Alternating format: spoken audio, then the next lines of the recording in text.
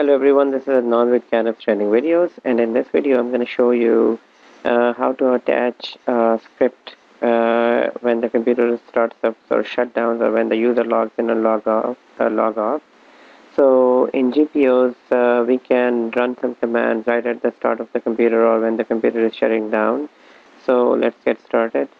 Now in order to attach a script to to a GPO before we can do it right from GPM.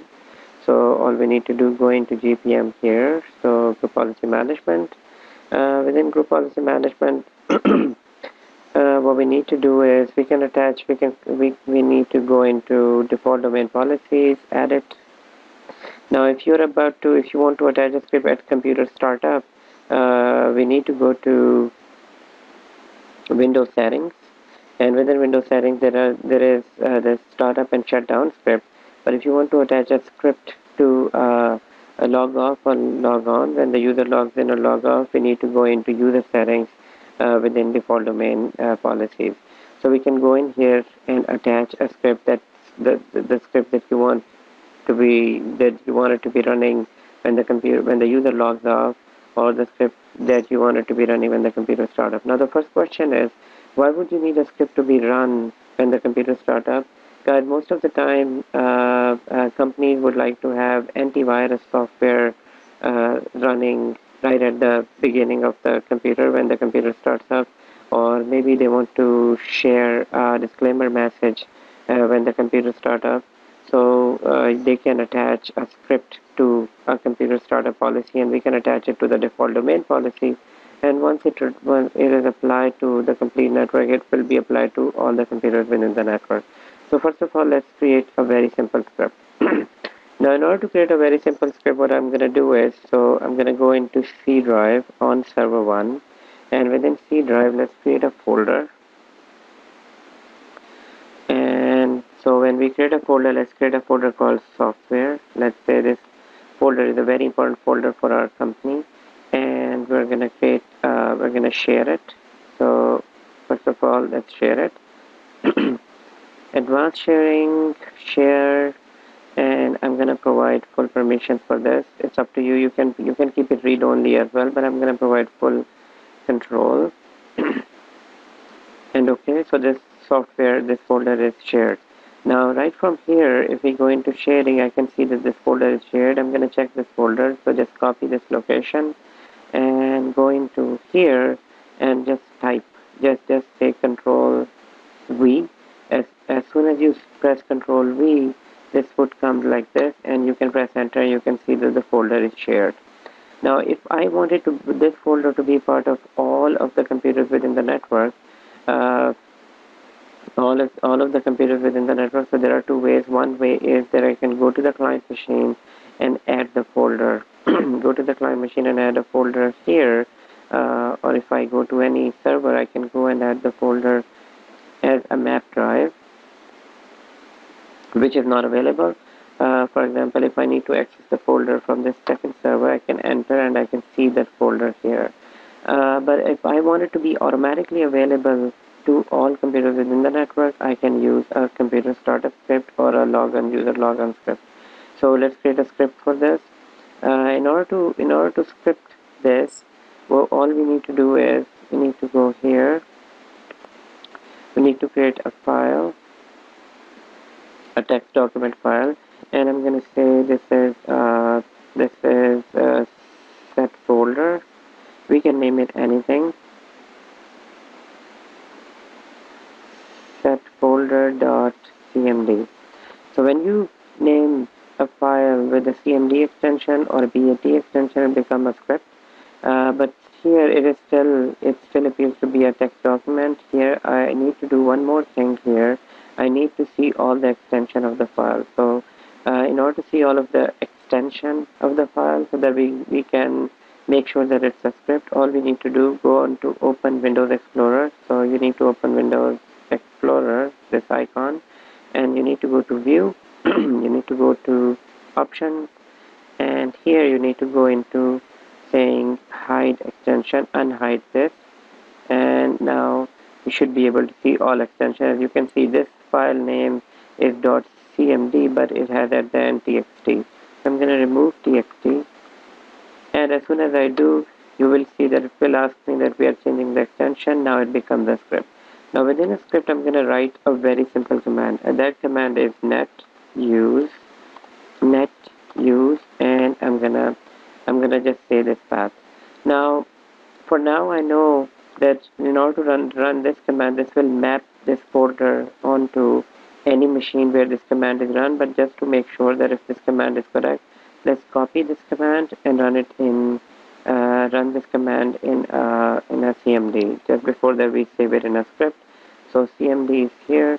Before that, let me show you that I don't see any file or folder here. You see C drive and D drive. Let me run this command.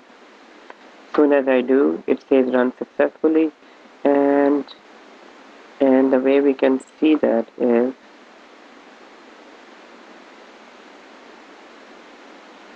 net use. Just a second, I think I'm missing a drive ladder.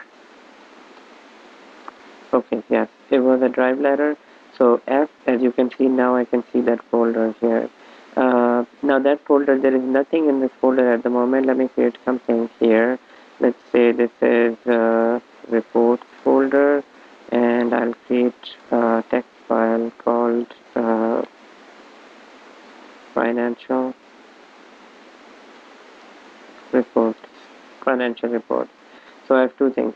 Now what you see is that the same folder that we mapped on C drive, that we created in C drive and shared, it appears that F drive here. But this share is not persistent. As soon as you restart this machine, this will be gone. So if you want this to be available on all computers, what we can do is we can create a script like this, which I just created. This is script, and place this command here. And I'm going to say that this is, let's say it's a Q drive. So net use, make a Q drive of this folder. Now, if you don't put it in a group policy, you will have to do this manually on all machines. But if you put it into a group policy, it should automatically appear on all computers where it runs. So this is what I'm going to do. I'm going to go back to, one more time, so let's go back to GPM. Within GPM, right click on default domain policy, go to edit, go to policies, go to Windows settings, and here go to scripts, and here go to startup policy. So computer startup policy. For now there are no policies.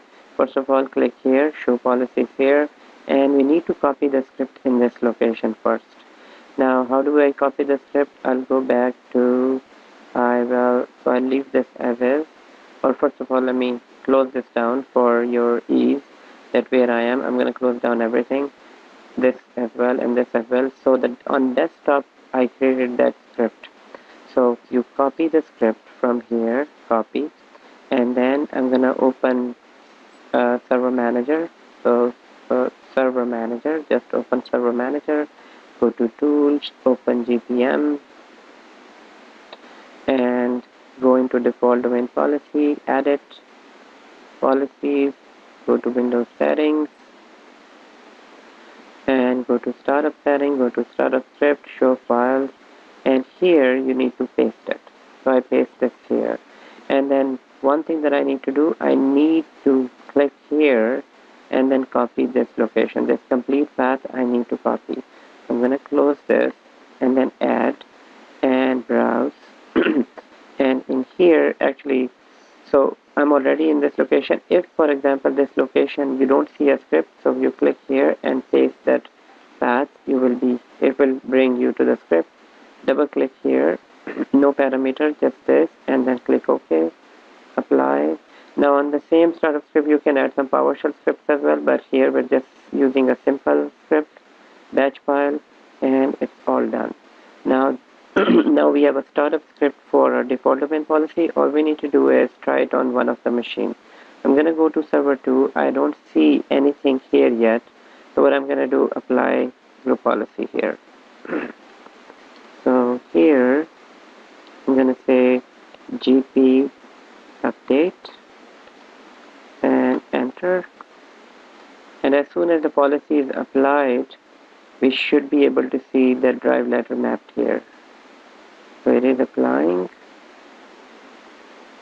Sometimes you might need to restart the computer. It says it has applied, but I don't see a driver error. Let me try it again. Let me reopen this. And let's try this force. That should work without force, but sometimes it doesn't. And even if this doesn't work, then what I'll do is I'll just restart this machine. So I'm gonna go right here, settings, power, restart. Now let me check the client machine. In my client machine, I have client machine. I'm gonna run the script. So first open CMD and say GP update. But before running GP update, let me show you Windows Explorer. I have just C drive and D drive. If that startup script should run, there should be another drive for the software folder, and enter. Let's see, it's running. Okay, so group policy failed on this, which might be due to something. So let's check this. Let's troubleshoot this. Because last time there was a problem with server 2. Let me open event viewer. We need to write this command event viewer, and sometimes this group policy runs smoothly. Sometimes they give these types of small little hiccups. So we should be able to troubleshoot them. So here I do see there is an error for group policy, and that error saying that it is because there is no specific message, and here this may be transit. So it might be just computer needs to be restarted. So let me do that. So I'm gonna just restart this here, and this one is restarted. Let's log in.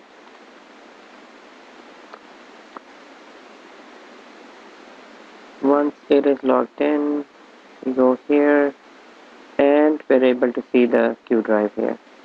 Excellent. So I'm able to see the Q drive. It's just a permission issue. We can set up the permission, but our script was run and it was able to create a Q drive. And here, although it gives us this NTFS error, but we are able to see the files and everything. And same thing should happen on this one. Let's log in.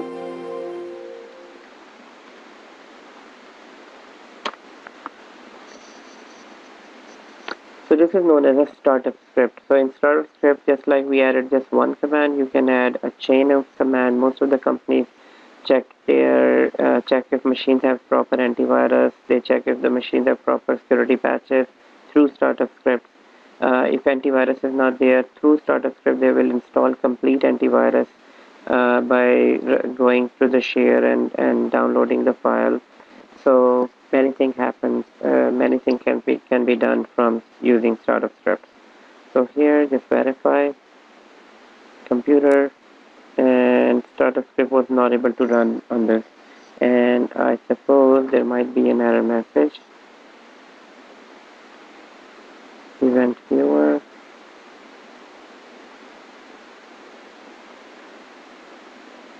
So probably policy has reached here, but it's not running.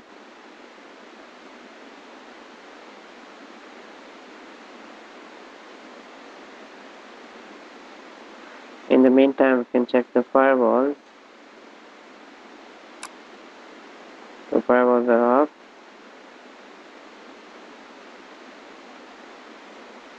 And here I do see time difference. If the time is different, it won't run. So let's say on server, it's saying 2:31. Here it's saying, oh, okay. So because of time difference, no policies can be, the policies won't be able to run on this because it's several hours of difference. Yes, so time sync errors. Now, in order to fix this, there are a number of different ways. What I'm going to do is I'm going to change it to workgroup and rejoin it. So change it to workgroup. I'm going to say AAA. It's a temporary workgroup. It will restart. It will restart once. I'm going to pause the video here.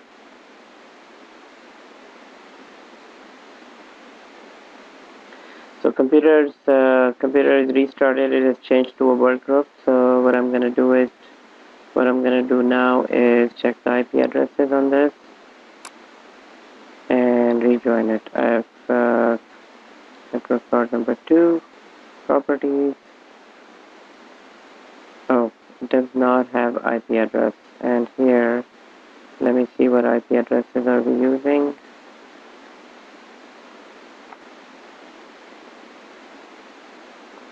So the IP address is 192.168.100.10. So I'm gonna use 192.168.100.30 and DNS address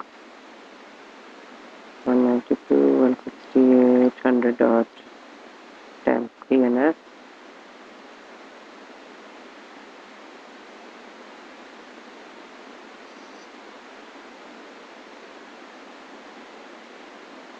So that is done. I'm gonna rejoin it to the domain.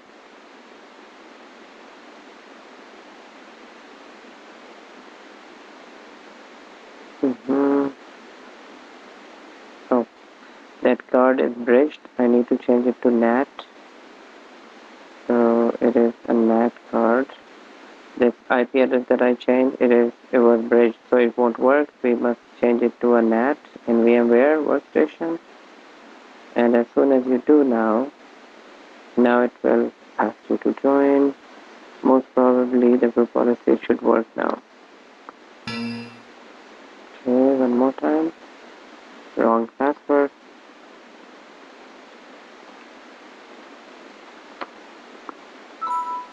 And it is joined. Let's restart the machine.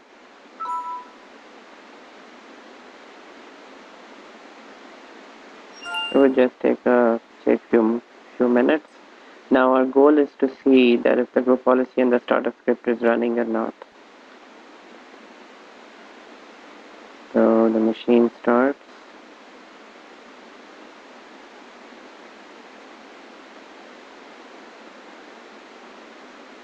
So you see, if the time is not synced with the domain controller, group policies won't run on any machine. And as we already know that from FISBO roles, PDC emulator is the role that is responsible for all time sync throughout the network. So if PDC emulator role is down, time won't be the same on all machines. And if the time is not same, group policy won't work.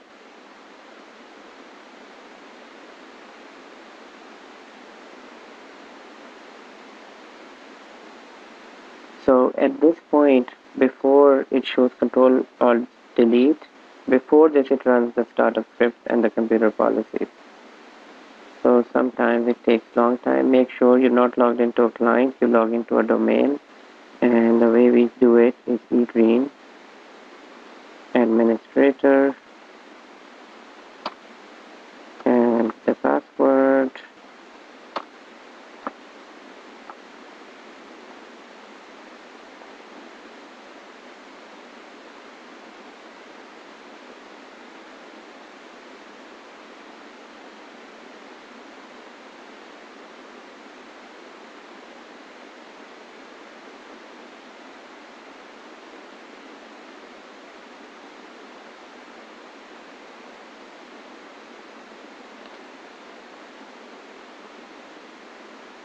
So now let's see, computer, and this time the group policy was run and the startup script brought us this drive here. So and we can see, so this is how we can run a script on all the machines within the network. Thank you for watching this video, and I'm going to see you in the next video.